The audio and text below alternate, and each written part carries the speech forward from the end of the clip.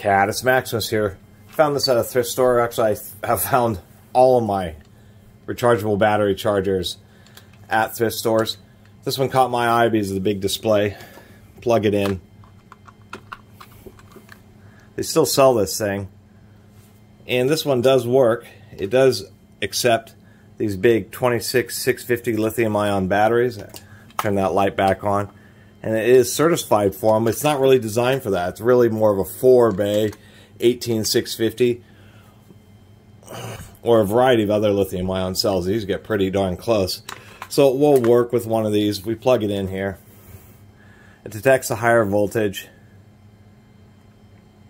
And then it just has something pretty simple where it has some modes where it displays the charge current.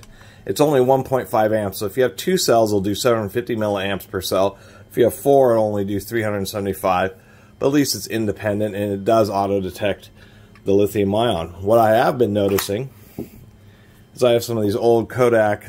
These are pre-charged, rechargeable 2,000 milliamp AA nickel metal hydride. So they're really good kind of nickel metal hydride.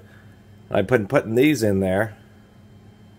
And sometimes it gives me an error, but what we can tell, if we can get that to zoom in, is it does auto-detect them. These were totally dead out of the package, and this charger would actually display an error message. And see, I'm trying to see if it will get any of them to see. So it's giving me an error, and not on this cell. If we pull that out, we'll do that one more time. In a different slot, the slot, I said that twice, so error. And that's what's annoying, is since this is designed to try to auto-detect 2 way different battery technologies, lithium ion or nickel metal hydride, it just won't try to deliver a charge if the battery has too low voltage for safety concerns. Here I have this old Sony Cycle Energy nickel metal hydride charger, which I actually do like. And if I put this same battery that was just giving me an error, it's going to detect. And look at that. It's charging just fine. And I bet just right here in the video, I can just give it a few seconds of charge off of this one. Like so. Pop this out. Plug the DigiCore back in. The DigiCore does have a 12-volt input as well as a figure 8, which is kind of neat. You can use that in a car, 12-volt lighter. Let's put that battery back in here.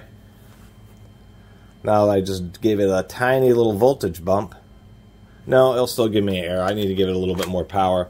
So that's the one annoying thing about this. The other annoying thing about this is the fact that it does technically work. I just showed it works with a 26650. Which is an awesome cell, like this 5500 milliamp hour. This is like a 20 watt hour battery. Pretty incredible. The thing is, it's really designed for 18650s.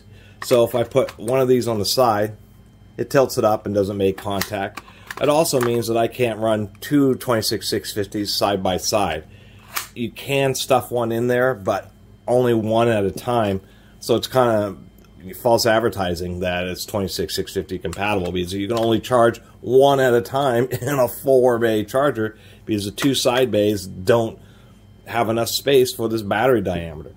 But I will keep it for regular 18650s. That will be handy. A 4-bay 18650 charger is not the easiest thing to find, but for the 35 bucks they want on Amazon for that, I would find another charger. And the buttons on the side, one is just to select what slot that you're going through. In the mode, you press and hold, and that allows you to manually slow down the charging current. It's already so low current, I don't know exactly why you might want to do that. Maybe if it was outside and it was really hot, you'd do that. And charging lithium-ion batteries, you press and hold that and it would cut it in half. The other disappointment is the fact that there's just such low output current. We can see that 0.375 amps times 4. Come on now, that's our low. And even at the regular charge rate, which is by 750 milliamps, charge up a battery like this, which is 5500, I mean, that would take 6 or 7 hours. And for the 35-40 bucks they want for it, not actually holding 4 of the batteries it says it's compatible with, and being unbelievably slow, is not worth the money. I'd find something different. Anyway, unless you can find this like me at a thrift store for a few bucks.